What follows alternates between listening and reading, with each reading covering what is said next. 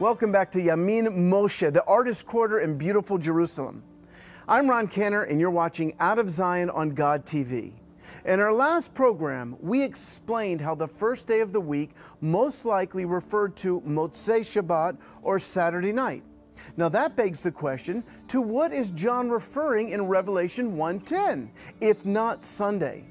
While I understand why people might assume that the Lord's Day was John's reference to Sunday, I mean, Yeshua did rise from the dead on Sunday, you might find it interesting that the Lord's Day was a specific day of the year on the Roman calendar.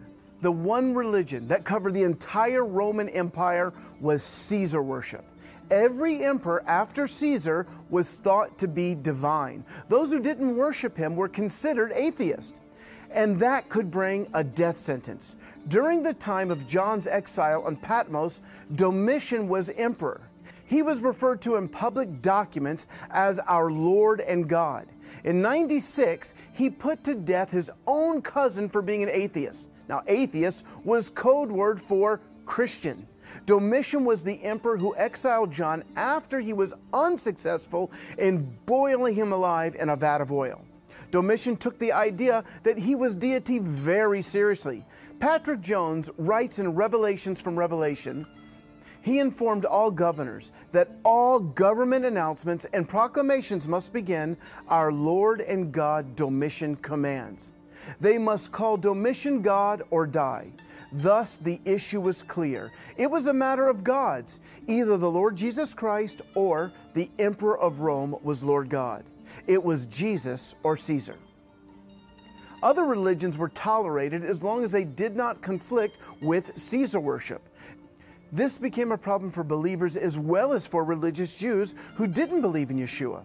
Jones claims, quote, once a year, everyone in the empire had to appear before the magistrates in order to burn a pinch of incense to the Godhead Caesar, and to say, Caesar is Lord. To refuse to say Caesar is Lord was treason, end quote. This yearly event was known as, you guessed it, the Lord's Day. This was the day that John was most likely referring to, not Sunday. This also fits in well with the theme of Revelation in the early chapters, which encourages the believers to stand strong even to the death in the face of persecution. John himself had been exiled because of his faith. I, John, your brother and companion, in the suffering and kingdom and patient endurance that are ours in Jesus, was on the island of Patmos because of the word of God and the testimony of Jesus. He had suffered greatly for the gospel, having been boiled in oil and survived. It is no accident that God chose to give this revelation to John on the day that virtually every believer would have a crucial decision to make: Caesar or Yeshua. Those believers understood both the reference and its implication. Again, to quote Jones, many Christians were thrown to the lions, charged with atheism for refusing to sacrifice to the emperor who claimed to be God, end quote. Let me also note that this understanding to publicly confess Jesus as Lord put one's life and family in serious peril. For many years, I thought that Romans 10 verse 9 appeared just too easy and simple. If you declare with your mouth, Yeshua is Lord, and believe in your heart that God raised him from the dead, you will be saved. That's all there is to it. It's simple. Just confess and believe. However, once you understand the background of Caesar worship and the persecution that it entailed, you realize that to do this was to say, in essence, I am willing to die for my faith in Yeshua. What Paul is doing here is indirectly confronting the issue of commitment, because to confess that you are serving Yeshua was equivalent to confessing that Caesar is, in fact, not your Lord.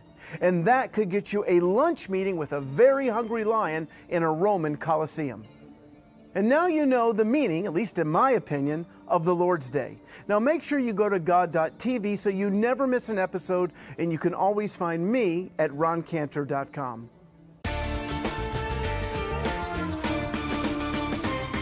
Please follow Ron on Twitter and Facebook at Ron S. Cantor to find out more about Ron and his ministry. For more information on God TV and the Out of Zion programs, or to view these programs again, go to god.tv/Zion.